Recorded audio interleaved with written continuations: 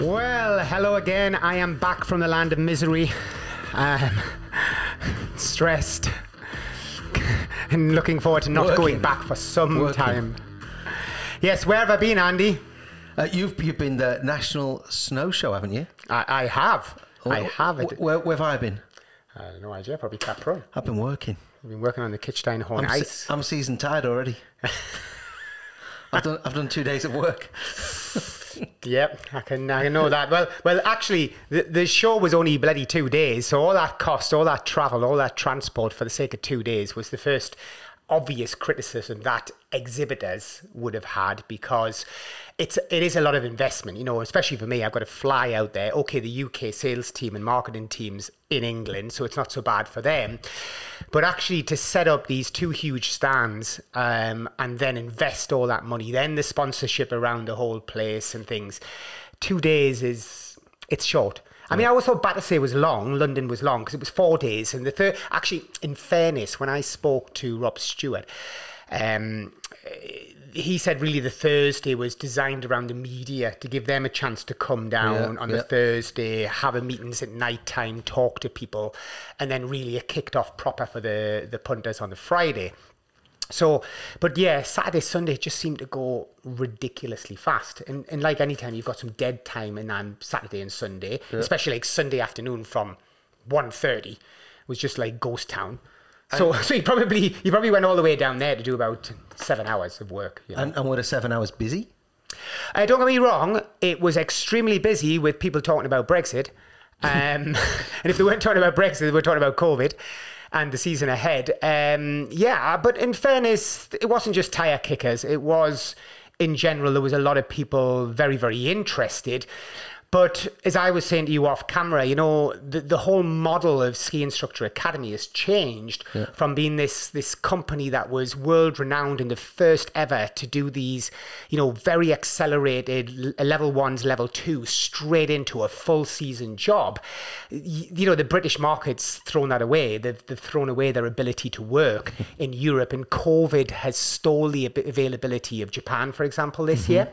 But what I do see is for next year, like a massive surge in bookings for our courses, where they're going to come to Austria, get the level 2, and then go to Japan to work. For example, that course is booking out fast with the UK market, because most people under 30 can, you know, are guaranteed almost a visa in Japan. And also it's the same with Canada. It's just like selling out. So unless the European market changes and, you know, this reactiveness we expect to happen with the Austrian government soon, where they go, we didn't have enough instructors actually. Oh God, the ski schools couldn't find anyone. Maybe there's a visa in place for 2022, but I think it's going to probably be 2 years, me. I think while we're on the visa topic, I think we talked about this on one of the previous podcasts. We said there was going to be a shortage of not just ski teachers, but also hotel staff in Austria, because the news reports had been talking about Salzburg probably couldn't operate to capacity in all hotels. And I think it's screaming out that it needs to be fixed, and it needs to be fixed very quick. And but as I say, they're going to be reactive here. They're not going to be proactive because of COVID. Yeah. They literally can't focus on two major subjects at a time. And obviously COVID takes priority on everything at the minute.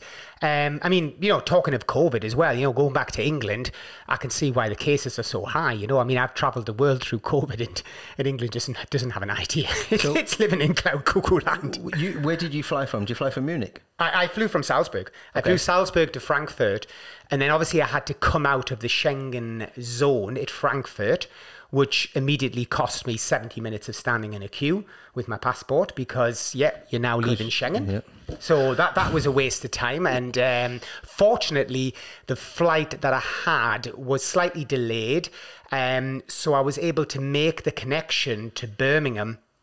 So that wasn't, you know, so stressful. But of course, when I got to England, then I had to drive from the airport to one of these 2-day, you have to have a test within 2 days. Well, for me, it was important just to get it done. So I had that COVID test and then headed to the hotel, and then we headed straight to the exhibition, the NEC, to set up the stands ready for the Saturday morning. Well, okay. And then at the exhibition, what was the COVID kind of thing? Was there any regulations or? Well, it wasn't that there wasn't regulations as such. I mean, they were very keen to say only double vaccinated people with a vaccination certificates could get in. Okay. And you had to show them. You got a wristband to say you'd been checked. But basically, England's dismissed the whole mask thing, full stop. Like, you know, so I would say that you'd be lucky if there was about 5% of the people inside that packed area at times had a mask on. Now, because obviously I knew I had to get back to Austria because we've got 200 people arriving and nobody would know what's going on, we decided we would wear those face screens. Okay. So the masks didn't work because you can't really talk through those FFP2 masks. They're like people will be going, what's he saying? But even actually those screens... Do people not say that anyway? Well, probably do. I usually talk like that. But the screens actually also muffle a lot because the sound sort of bounces back over. Yeah. So you can see people sort of like coming closer and closer to try and hear you. And it's like, stay back, get back from me. So we had these plastic screens in front of our face. And also like, because we thought, well, but we were the only ones. There was nobody else in any exhibitor stands had masks. They were all unmasked. And you would see some guests, guests coming in. Yeah. They had masks on. You would see it more in the older market, like, you know, like people 50s, 60s, occasionally with their surgical masks. But yeah, I'd say about 5% if you were lucky. Everybody wanted to shake hands. Which after 18 months of not doing that, that felt strange. I mean, I had a situation in the Hilton Hotel where I was staying, because when I got there, they didn't have any hot water. So it was like, so I was kicking off about that. But anyway, the manager came to see me the next day. Was this a result of Brexit? Well, actually, it wasn't just that. The hilarious thing was when I went to the business lounge, they said, here's a list of things we don't have. And this guy was kicking off in front of me. He's going, what do you mean you don't have them? And there were weird things. When I went to have a look at the list, it was like biscuits and sausage and like weird, like there was all these weird things they didn't have. And I was going, well, and like, I was like, why is he kicking off so much? But it just seems to be the way in the UK. Like you just don't have anything. And this list of things they didn't have was because of Brexit. Yeah, they couldn't get delivery. There's about 20 items on the list that they couldn't have. And at the time it was like, I didn't really look at it much. But with the show, I was a bit taken after traveling the world in a lot of different places, how... Yeah, you could see why the cases were so high in England. Obviously, the COVID's done and dusted as far as England's concerned. And it's really look after yourself. And that's how we took it. We just made sure there was gel on our desk. We had face masks on. And we tried to, keep a relative distance from people as much as we can. And so that was that. The great thing was, obviously, I got my English breakfast, which was cool, which I haven't had for a long, long time. So that was cool. And I also went to Starbucks quite a lot. And she says, what are you called? What did you tell her? Paul. And she said, Paul? I went, yeah, Paul. Paul from the SIA. She went, Paul. She went, right, what? Okay. So what did she write on my cup? Hall. Hall. So I got my cup and I was good. She went, Hall. I went, what? Hall? Who the fuck? Hall? Like, so I'm now called Hall with 3 extra espressos and a, extra hot. So yes, that was my name. What else happened? Yeah, so I then, this was our stands. Okay, pretty cool. Yeah, pretty cool. How big is that then? They are about 3x2s, so fair size. And then we also had the sponsorship around the slope, which was a bit of carpet, which was actually really steep. So it was meant to be like a triers thing. I saw one picture. It must have been about 20 degrees, 25 degrees. I was thinking, Christ. And what was it? Was it a rolling carpet? Or No, was it just a piece of carpet. Oh, okay. A piece of carpet where you could try out. And obviously, yes, it was leading to a lot of smashing and banging and people falling over and stuff. And then, of course, as Andy knows, I sent you the video. Yeah. Here's walking into the entrance. Left and right, there was sort of ski boot fitting going on, which I'm playing this, by the way, if you're watching it on YouTube. Somebody's book there about how wonderful they are. And yeah, that was the boot fitting area. Okay, so there was a specific area for boots, was there? It looked like that generally they were all immediately as you came in, those sort of stands. And in fairness, I know people were complaining that there wasn't much. I mean, definitely, things like this got... Yeah, Republic of Cats, and I think was Woodland Trust was there. the RAF. And... The best one was the CBD. Yeah, you know, why? like, but not just one stand, because the girl came to me at the end of the show by about 3:00, obviously panicking because I hadn't sold anything, and she's like, "Oh, this CBD is really good. If you want some, we're doing it cheap for exhibitors. You know, you can get it for 30 quid cheaper this one, and 20 quid cheaper that one." And you know, it was like, yeah, you probably didn't sell any because it's like not probably what Not people really were coming relevant to. to a ski show, is it? Yeah, was people were coming to buy. Yeah, a skateboard ramp as well. If you're watching this on YouTube, you can actually see it wandering around. You know, I know it's a bit shaky, but I just rushed around so Andy could see all the bits and pieces. I think most people were disappointed because, although actually I thought, Gary and I both thought, oh, there's actually quite a lot of things to sell. Like, you know, there were no deals though. I think people go there for big deals, don't they? They're looking for like, like, you know, 50% off this. And actually the stand next to one of our other stands did really well and was full on. But if you looked at it, it was that type of stuff, cheap, like, you know, like 50 off and stuff like that. Oh, okay. And that seemed to be very busy. Whereas I think like the Salomon stand or something like that would have been not so busy. So yeah, it's not easy. I was basically sat at home while you were at the show, and I was watching comments come in on Facebook, and there was things like it wasn't as family orientated as people expected. Would you agree? Yeah, I would agree that Battersea is much more set up to be an entertainment from the minute they walk through the door. The kids are going to have loads to do.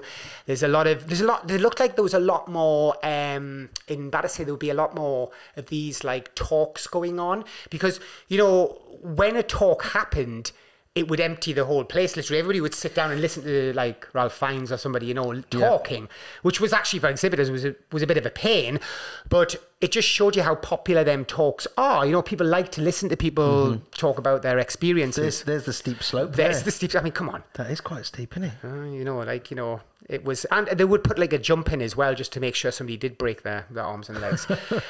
So it lacked that, definitely. And the weird thing was that they probably hired that whole area, that whole hall number 6, and they only used about 2/3 of it because obviously there wasn't enough stands turned up. They could have used the other third just to create a playground, like literally a big football pitch with a soft play area or something, and it would have created that entertainment as well. So yeah, that was strange. Basie were there. Yeah, apparently Basie had a really, really small stand, is what I heard. Well, they did. They only had a 1x1, I think. Yeah. But in fairness, at least they were there, and normally they're not there. Okay. They don't Battersea, they don't have a stand. They just wander around a bit. So at least they turned up, which was, you know, something. People got to talk to them. The ESF had a huge stand there. Right, okay. As you can see. The RAF were there as well. Ski Club of Great Britain. So, yeah, and this is the big like dining rooms and usual stuff, food and that. But I think the thing that really wound people up was the parking was 16 quid. Ooh. It was like, what? But then your ticket was free. No. Entry to the show was free, no? No, 10 quid. Yeah, but literally every stand was giving away free tickets before. Well, there were. But no, look, we had people come who paid, and we were giving away free tickets. People just didn't pick them up. So people paid to go? People paid. No. So no. 16 quid for parking, 10 quid to get in, 26 quid. Yeah, well, plus if you bring a family. Yeah, exactly. That's what I was just trying to think. It becomes family, a big food, day out. Drink. Yeah, it becomes a big pretty day expensive. And another thing that I was hearing online, and I couldn't see any evidence of it there, was there wasn't a great deal for the snowboarders.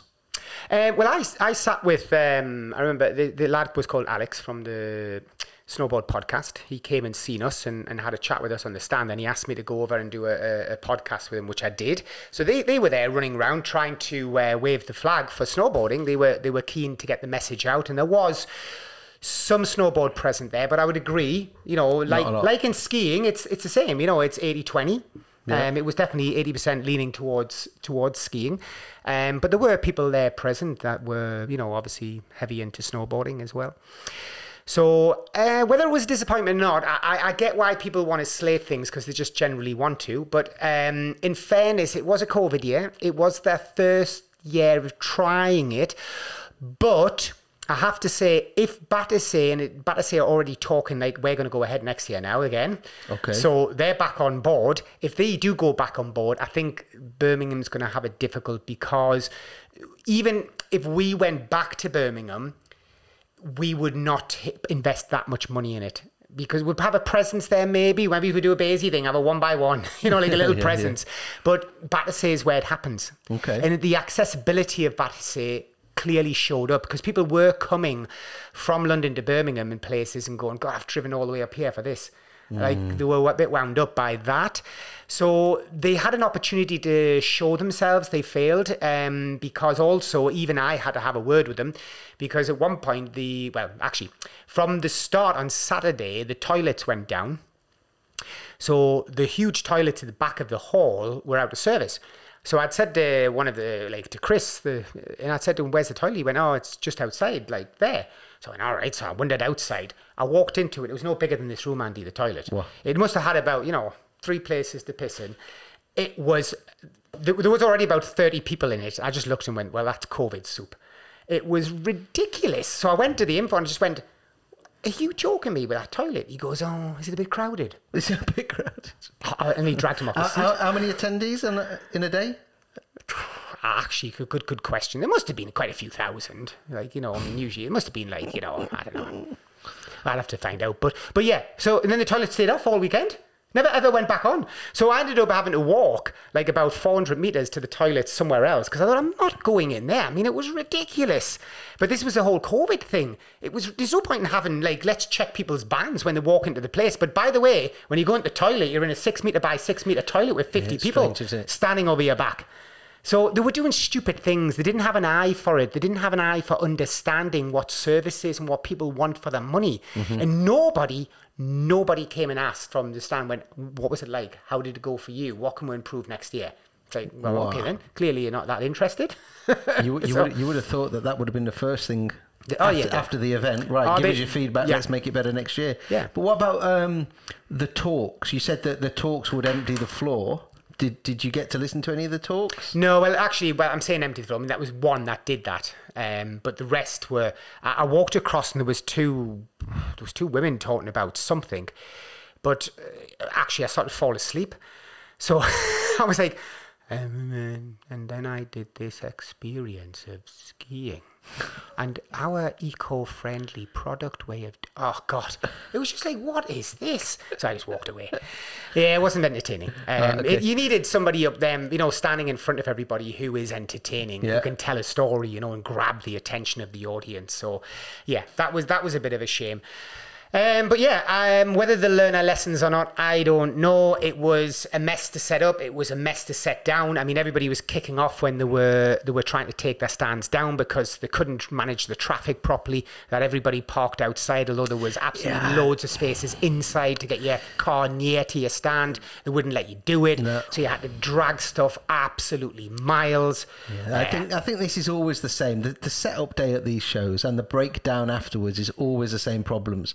I know when we used to do the drink shows in London, same thing. Everybody wants to get their van in, to get their kit out as quickly as you can to get a getaway. Because once the show's over, you want to be gone. Yeah. And even though these places like the NEC have got big loading areas, they're not big enough for when everybody wants to go at once. Yeah, but the main thing was why they were wound up was because it was only 20% full and there was 80% of slots empty, but he was going, I'm not allowed to let anyone else in. He shouted at me and they were all kicking off because nobody wants to drag all this stuff. It's so much, so quite heavy. Yeah. So that was bad. And then obviously I had to fly back the following morning, get up at 3 o'clock in the morning to get to the airport for 4. Of which, when I got to the airport, nobody checked anything. Nobody checked the PCR fit to fly. It wasn't necessary to have it. Yes, they checked the double vaccine. I got to Frankfurt, and of course I missed my connection because they allowed me 50 minutes to go from now non-Schengen to Schengen. So, of course, I hit the border control again. I couldn't get through it. And although when you look at the pictures of the border control, there actually wasn't that many. There was about 25 people in front of me. The trouble is at border control at the minute, nobody's ready. They get to the border control and they'll go, right, passport, and they'll go, right, now COVID, show me your vaccine certificate. People then put their bags down and they start going through all their documents to find this piece of paper. Nobody's ready. And that 25 people actually does take 25 minutes, you know? And there's nobody there at, let's say, you know, at Frankfurt there was nobody there standing there going, right, who needs to be expedited? Who's got a connection? Who's got a connection that leaves in the next 25 minutes? Right, you're going straight there. You go straight to that guy. It wasn't there. So what did I get? A 9-hour delay. Because I missed my flight. And of course, the best bit was, I'm the type of person who will try and make it. So I'm running everywhere, absolutely sprinting.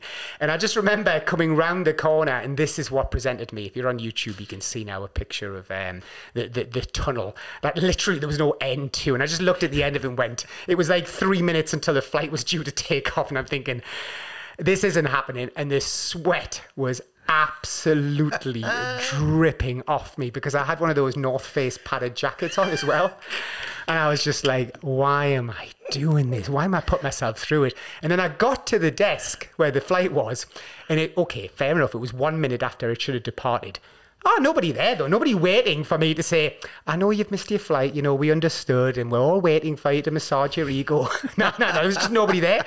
So I goes to the nearest person from Lufthansa and they went, nah, you'll have to go back to A, which literally all was the way 20. Back down the tunnel. Yes, exactly. I had to go back down the tunnel, all the way back and to the service centre to get rebooked onto another flight. So anybody who's got a quick connection, you can literally forget it. If you've even got the slightest of delays. And the best bit was when I pulled up at Frankfurt in the plane, it wasn't a gate. It was outside where you have to get on a bus and that instantly, I mean, there's no chance. So all told, it was a stressful time. I did enjoy the flapjacks. I did enjoy the caramel shortbread and the English breakfast coffee. And my coffee. I enjoyed that. And they go, hey, Andy, there was so many people coming down about the podcast, you wanker. Everybody was coming down. I know you. I went to Starbucks. I went to Starbucks to get a coffee, and I just walked out with my coffee, and this guy's there with his family, and he goes, and he's got his iPad out, and in the iPad's playing the podcast. Brilliant. And he goes, I know you. He goes, but he says, I don't like you. He says, actually, it's not you I don't like, it's your mate. He says, in fairness, he said, you're not the one that criticised the snowboarders. He says it was Andy. He says, but I still listen to you. I posted on the Saturday morning, didn't I, that it was going on, and if you go to the show, then make sure you go down and make see sure you annoy Paul with Asperger's. Went out to about 20,000 people, go and annoy Paul. So they did. They did it. Poor Sam was there, and he would go up to somebody and go, yeah, can I help you? And they'd go, no, I want to speak to him. About the podcast. Brilliant. Nice. So thank you very much for visiting us. You can see how friendly I am. I suppose we should, if you were at the show, whether you went to see Paul or not, which you should have. What did you think? What did you think of the show? Was it good? Was it bad? What do you think they should improve for next time? Tell us in the comments. Yeah, absolutely, because we will be back, I suppose, but we will be a much smaller show if we decide to go there, exhibition stand. But we'll save it, I think, for Battersea, and we would put our strength in behind that. And again, we're going to come back to the same question: is there really a need for two shows? Because they're probably going to run the same week, like within a week, which also was like a bit of a bind. You know what I mean? It's difficult to know. So please let us know your views. It would be really, really interesting. And also, I suppose, if there were two shows next year, Battersea and the NEC, which one are you more likely to go to? Oops. I put the crickets on. Did you put the crickets on? See what I have to work with, people. I'm stressed from England. Bye for now.